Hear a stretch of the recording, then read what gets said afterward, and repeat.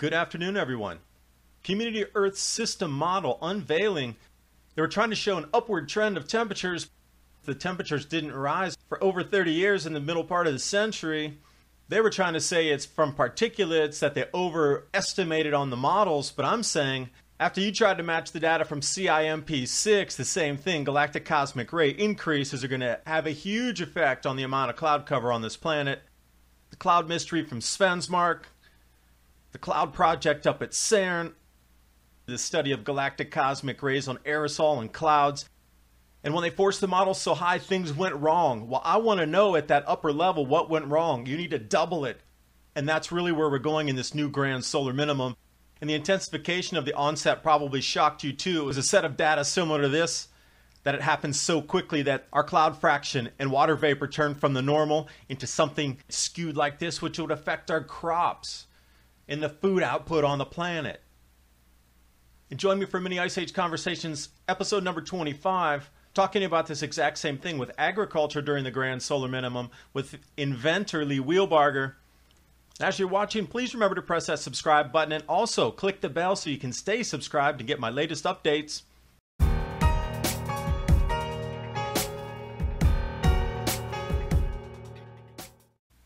And while I start explaining my findings and at least the opinion I have and how I see it through my eyes, and this is my opinion of the information, this is the reason I started this channel, is because when I find things like this and they can't get the models to run right, it makes me really question how stable or how accurate the models were to begin with. Case in point, Community Earth System Model, amazing new technology coming out. CESM 2, you can look that up on a search engine. Now they ran through the supermodels and they were trying to show that there was an increase directly from 1900 up to 2000 with nothing cooling at all. And the global climatic behavior turned cold. Cooled for those 30 years.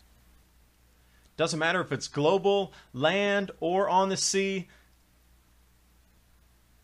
It showed that same cooling in the middle of the century. And then when they kicked on this simulation of aerosol effects, that's where they quote, things went wrong. Okay, these are the particulates they're using right now, and they tried to bump that amount up to see what would happen with the forcing and the cloud nucleation. And I really hope you remembered increased volcanism, because in the grand solar minimum, there's always more ash and volcanic activity as a direct correlation of a grand solar minimum.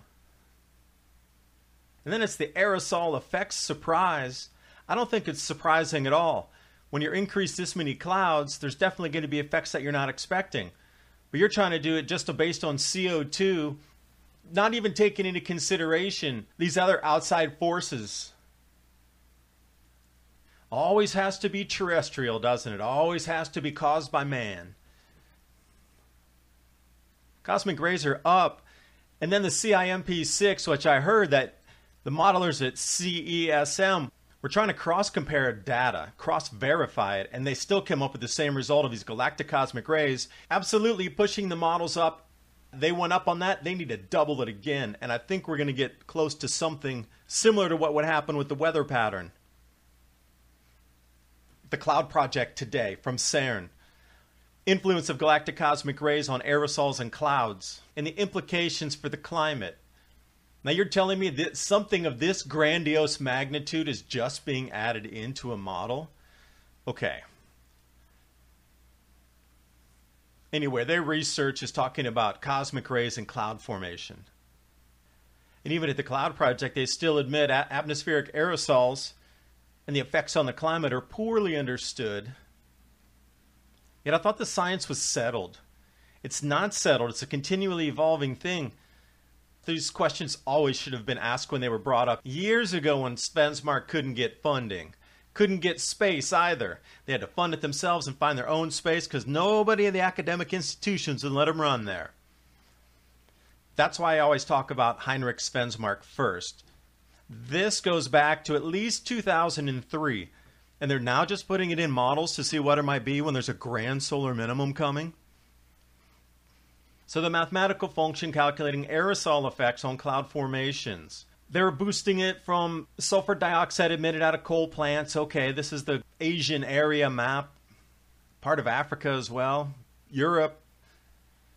But during the grand solar minimum, there's more particulates in the atmosphere because of more volcanic eruptions. And the solar forcing models just forecast out a deep grand solar minimum. That's also the total solar irradiance, which all show decreases. And then suddenly they get the aerosol effect where things went terribly wrong. I want to see what those results are. I want to see it.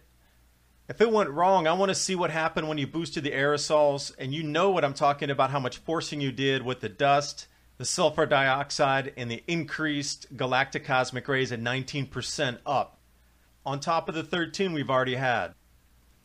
This happens every grand solar minimum. And how fast we're going to descend into this one is about 6 years. And I'm sure that might have been what startled the modelers. We got something on a cloud fraction like this on the global map to turning into something like this. So all the questions I asked before, did that turn into this?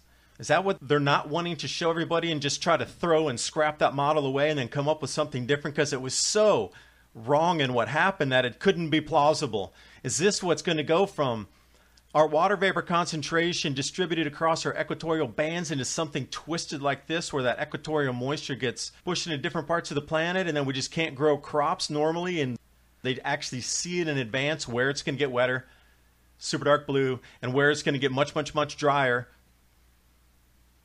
And these new wind and moisture patterns, how did they change directional flow as well?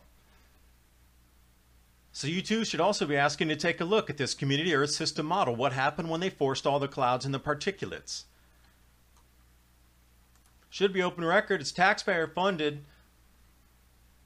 So whatever went wrong in their models, it was something that they were totally unexpecting. Well, unless you were looking at the effects of the grand solar minimum, then you probably would have said, oh yeah, that's the grand solar minimum effect.